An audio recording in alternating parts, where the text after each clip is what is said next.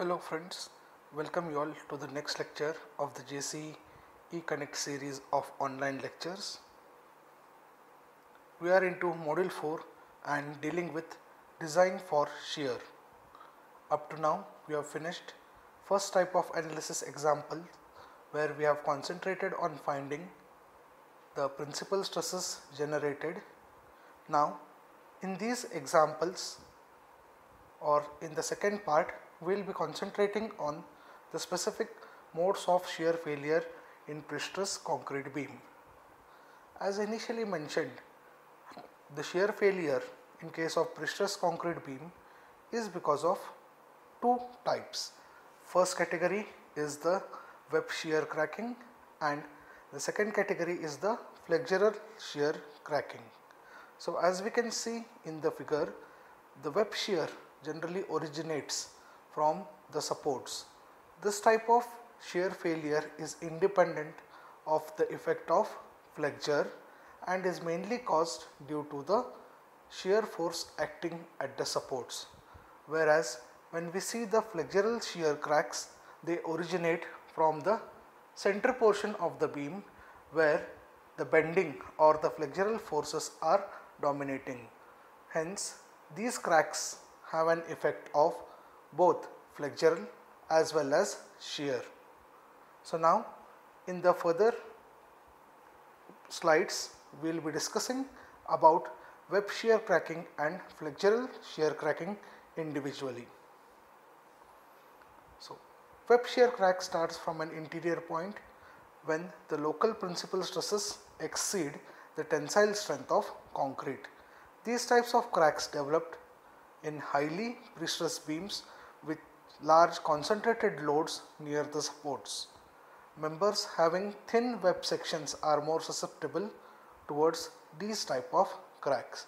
So here we can clearly understand that the shear cracks have nothing to do with the bending or the flexural effect. These are mainly caused because of the shear forces acting, and if we have a thin section or the web section dimensions are lower, more of the web shear cracks can be developed. Or if we have a concentrated load placed near to the supports, the chances of web shear cracks is higher. The ultimate shear resistance of pre-stressed concrete sections with web shear cracking without flexure cracks is mainly governed by the limiting value of principal tensile stresses developed in concrete. The failure is assumed to take place when principal tension exceeds the tensile strength of concrete. So web shear cracks are developed when the tension caused because of this web shear crosses the maximum permissible tensile strength of concrete.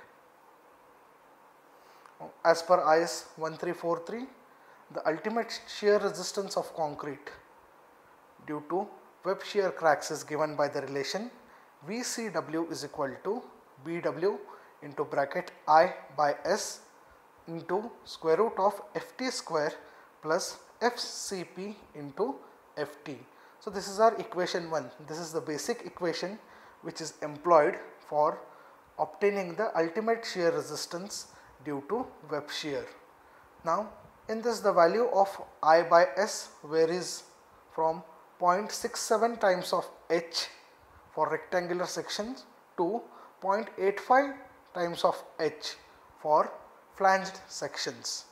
So the Indian code and British code have specified some modifications in this formula,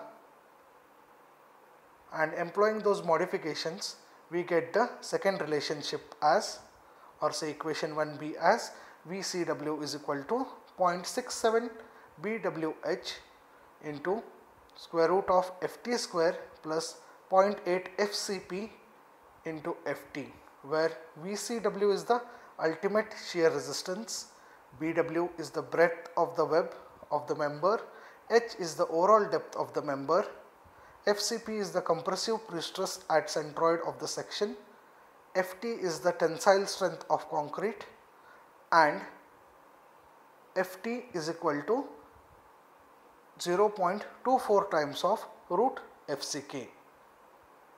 So now this is the modified formula wherein the term I and S are eliminated. Now here the value of 0.67 is somewhat lower for the flange sections, and again this formula does not take into consideration the impact of eccentricity or the variation in the cable shapes which are provided. Hence this line which is written here, if there are inclined cables, the shearing force VCW is increased by an amount equal to the vertical component of pre-stressing force in the above equation.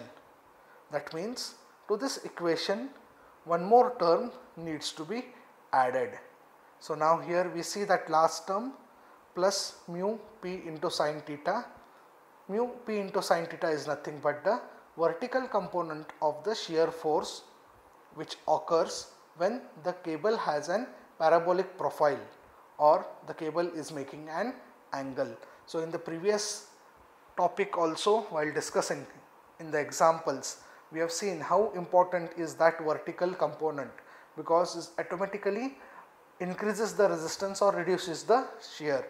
Hence this formula becomes very important, that is equation 1c, which we will be using in many of the examples wherever we get an eccentric profile of the cable.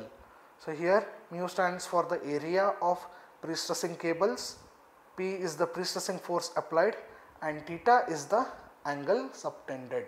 So note down this formula. We have three formulas: 1a which is the basic formula, 1b which is the formula using the variations wherein we employ the factor 0.67 to replace I and S value directly, whereas this is the third formula which is more practical, because in this we are not using any factors, because we read that in the code book it is mentioned clearly that using that factors 0.67, okay, we are conservative, okay, we are on the conservative side, especially for the flange sections. So remember, this formula is very much useful, that is equation 1c for your flange section, that is I sections or T sections.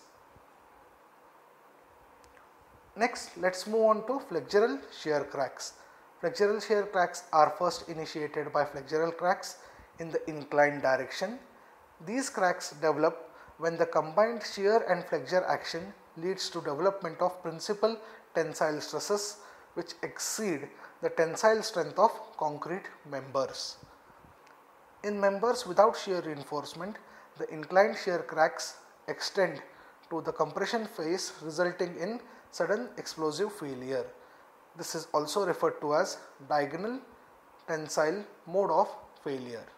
So friends, in the previous videos we have already discussed the principal stresses. Okay, we get two types of principal stresses, compressive and tensile. So here which becomes important is the principal tensile stress.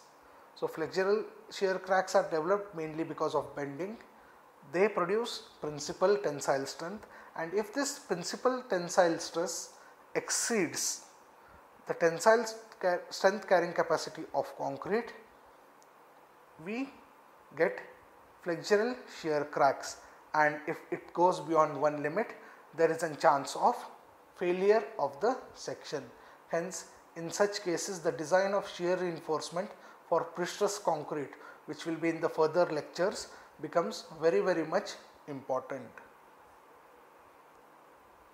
So as per your IS code, the formula given for ultimate shear resistance of concrete in a section due to flexure is VCF is equal to bracket open 1 minus 0.55 FPE divided by FP into bracket tau C BWD plus m naught divided by m into V. Now while designing, it should not be less than 0.1 BWD square root of FCK. In analysis example, we have to use just equation 2, that second part of that equation does not matter much, but when we are designing we need to check for it. Now the terms FPC is equal to effective pre-stress after all losses which shall not be put together greater than 0.6 p. Fp is equal to characteristic strength of precessing steel. Tau c is the ultimate shear capacity, which we have to take from the table in the IS code. Bw is equal to breadth of the member. B is the effective depth to tendons. M0 is the moment necessary to produce zero stresses in concrete at extreme tension fibers. M0 is calculated using the relation 0.8 FPT into I divided by YB, where FPT is the concrete compressive stress at extreme tension fibers due to effective precessing force. I is the second moment of area, and YB is the distance of the extreme tension fibers from the centroid of the beam section. V and M are the shear force and bending moments respectively at the section. So now here we come to know the combination of various chapters which we have studied. So here in that equation, FPC, effective pre-stress after losses. Okay, so we can frame one big example where you have to come from calculation of bending moment, then calculation of losses, then come to shear design and further go for flexural design and shear design. Okay, so don't worry about this formula, this is available in the code book directly. So this is a big equation. The most important thing here is we have to properly remember the parameters which are mentioned in this equation 2, as it is a big equation. Find each and every parameter, substitute and get the value of VCF. Now many times few values are directly given, which we can easily use them for finding the results. So in this video we have mainly discussed about the modes of failure, the two types of failures, then discussed the formulas for finding the ultimate shear resistance of concrete subjected to web shear or flexural shear. So we have equations 1a, 1b, 1c and equation number 2. Okay, so equation 1c becomes important in case of flange section with cables having an inclination. Okay, but that term which is mu into p into sin theta has to be given proper importance even if the section is rectangular and the cable profiles are inclined. Now the equation 2 is a straightforward one where we get the ultimate shear resistance of concrete with respect to flexural shear. So please note down these formulas. In the next video, as we will be discussing examples based on these formulas, it will become easy for you all. Thank you.